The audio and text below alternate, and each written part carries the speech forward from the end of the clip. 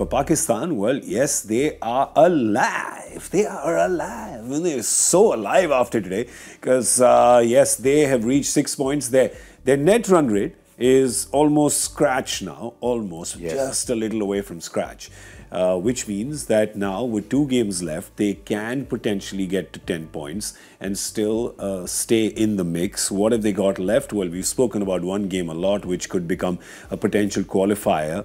That's the one against New Zealand. They're playing that on the 4th of November in Bangalore. And then they have the one against England on the 11th. Got a week to let that simmer. They've got a week to let the situation simmer before they play England in Kolkata again. Yeah.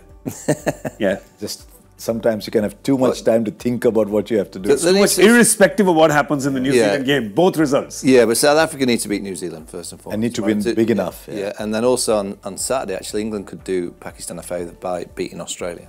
Yeah. Because then Australia stay on 8.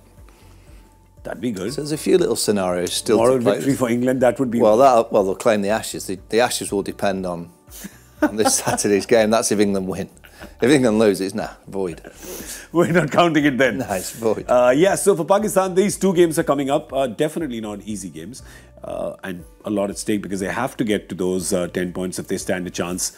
Are we seeing a turned around Pakistan that is now going to stake a claim for a spot? Because we like seeing that. We like seeing this mercurial team do things that only they do. But already they're at a stage where they depend on other results. Yeah. So tomorrow New Zealand beats South Africa, then Pakistan are virtually gone because then they have to depend on Sri Lanka beating New Zealand in the last game. Yep. So tomorrow New Zealand beats South Africa and they're almost gone. So to that extent, they're already got into a situation where they're dependent on what South Africa do.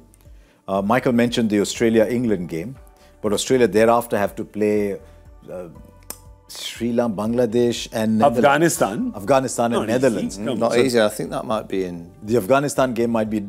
But that's Australia. No, I don't think it's in Chennai. I think it might be here. Yeah. I remember... Bangladesh as well, right? I think the Aussie, Afghanistan... Australia has a game against Bangladesh, sorry. Yeah, and it's a decent venue for Australia, I think.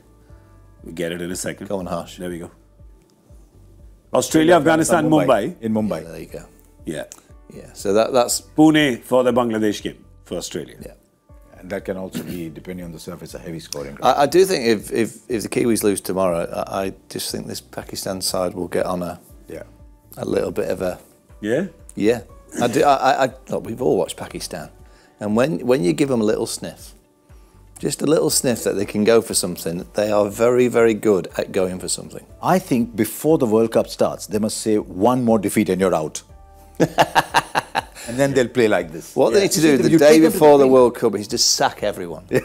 Sack everyone. Everyone resigns, and then 15 just get selected, and they turn up. And honestly, they win every game. Yeah. Just cause a load of chaos just for the sake of it.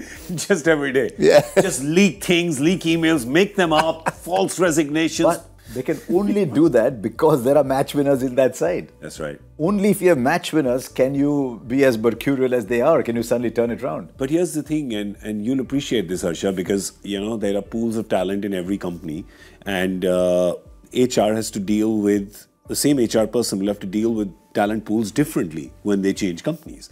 And this company, and this group of people, just requires very different human resource management. I think they need quite a few HR departments. Yeah. It's not just one. Yeah, they need a few. And they need those HR departments to be at loggerheads with each other as well. They need to argue. You understand? You understand this? We need an ISO 15,000 kind of organizational structure here that can just create chaos so it brings out the best. I'm telling you, I never studied till the night before the exam. And I still failed it.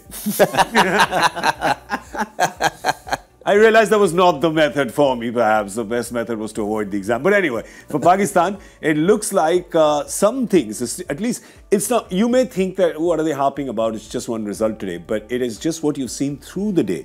It's the way you've seen them play, the way you've seen them on the field, the intent that we talk about, their bowling, their batting, just the intensity on the field, which makes us believe in the next statement to Pakistan fans, and that statement is, घबराना नहीं है आपको घबराना नहीं है.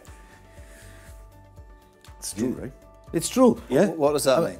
Don't get scared. Don't be afraid. Don't get worried. Don't worry about it. Don't get anxious. Don't Don't worry. get anxious.